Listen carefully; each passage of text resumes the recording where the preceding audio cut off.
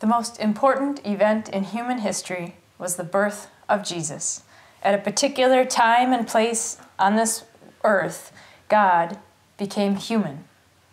Now, it was always true that God loves us and knows everything about what it means to be human.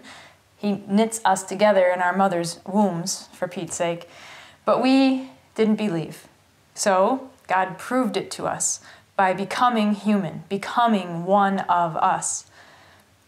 And this didn't happen just in a magical way where somebody dropped from the heavens like a superhero. No, God became a baby, tender and vulnerable, born into a family. The boy Jesus grew up with his parents, became a man who suffered, was tortured, and died for us.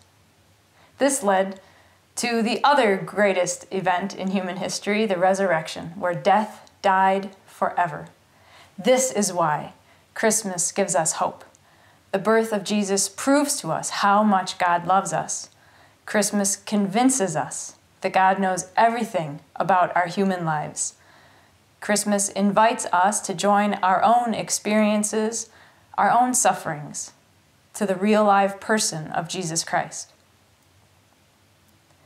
God is deeply concerned about every detail of family life.